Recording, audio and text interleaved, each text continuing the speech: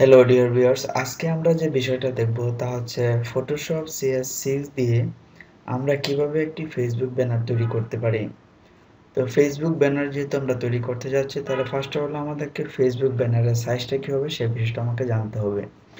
So যে কোনো banner তৈরি করার জন্য আমরা জাস্ট যদি গুগলে গিয়ে জাস্ট সার্চ দিই যে আসলে আমরা এখন যেটা চাচ্ছি ফেসবুক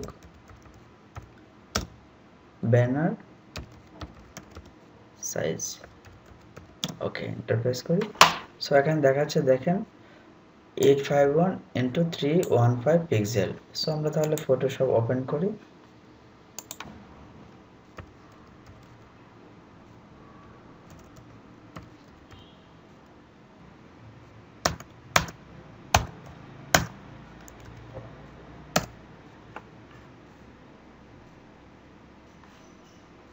দেন ফাইলে ক্লিক করে আমরা নিউ ক্লিক করি।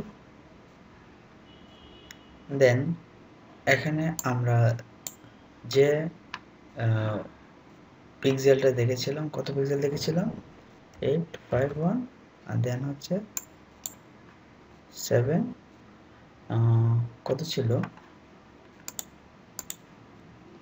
315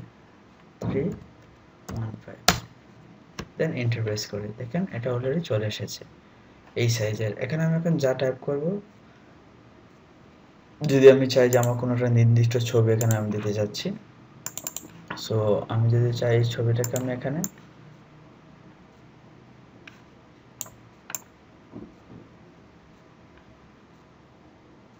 লাইক এরকম একটা ব্যানার তৈরি হবে।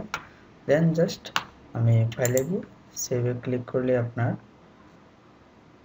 সেভ ফর ওয়েবে আমরা ক্লিক করে মানে ওয়েবে আমাকে কীরকম দেখাবে এই ব্যানারটা, জাস্ট আমরা সেটা সিলেক্ট করে এখান থেকে আমরা ফরম্যাট চেঞ্জ করতে পারি। যে না আসলে যে জেপিজির যদি আমি এখানে কোয়ালিটির বিষয়টা হচ্ছে, যদি আমি হাই কোয়ালিটি দিই তখন এখানে সাইজটা আপনাকে চেঞ্জ হবে। তো দেখেন হাই যখন দিচ্ছি তখন সাইজটা কি এই ব্যানারের সাইজটা কি আপনার বড় হয়ে যাচ্ছে। সো আমি যদি এখানে মিডিয়াম রাখি দ্যাটস ফাইন। দেন জাস্ট সেভে ক্লিক করি। দেন আমি যে লোকেশনটা সেভ করতে চাচ্ছি সেখানে জাস্ট যে নামে রেখে এটা একটা ব্যানার, সো ব্যানার জাস্ট আমরা সেভ করে ফেলি। দেন জাস্ট আমরা যদি এখানে ওপেন করি, that's good. So banner ready হয়ে গেল। That's all, by.